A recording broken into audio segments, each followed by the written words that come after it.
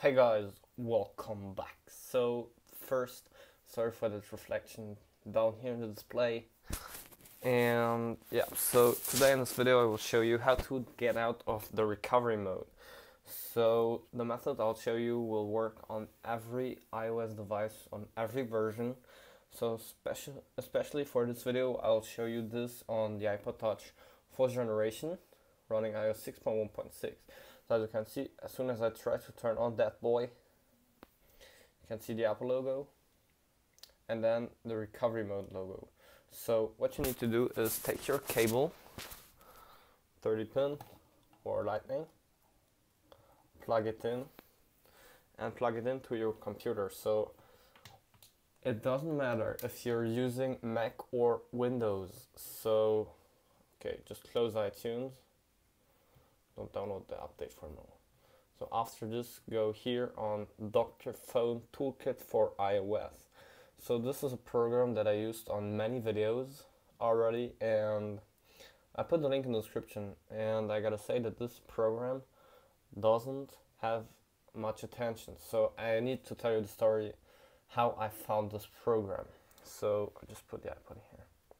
So back in the day, in March 2016, I bought my iPod Touch 1st generation.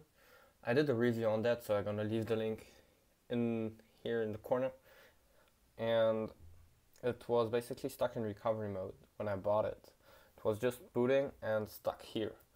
So I thought, yeah, it's pretty simple. I got to plug it into iTunes and restore it. And the problem was that the iTunes won't recognize the device. So what I had to do is found a program that will boot the device. All programs like iBoot, Red Snow or other devices aren't working, so I was searching quite some time and then I found this program, and this was the only program to let boot the device.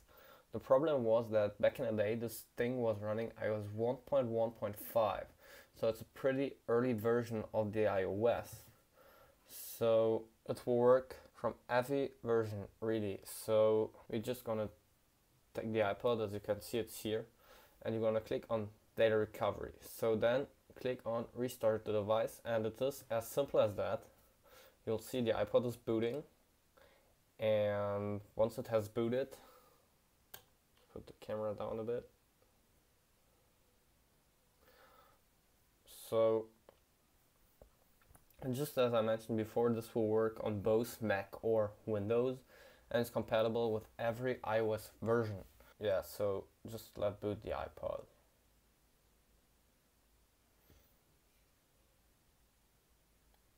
I did a comparison between the iPhone 4 and the iPod Touch 4th generation.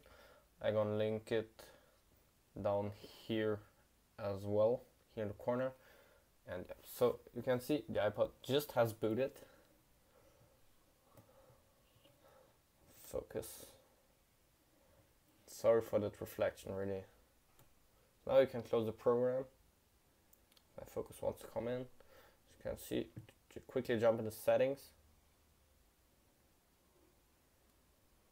As you can see, this boy is running 6.1.6. So this will work, as I mentioned, on any version from iOS 1 to iOS 10, on every device, iPhone or iPad. And yep, so hope you enjoyed the video. Hope this video will help you in the future. Make sure to subscribe to my channel. A lot of awesome videos are coming soon. Please leave a like, share with your friends. I'm almost at 100 subs and I really want to hit them as soon as possible. Peace out.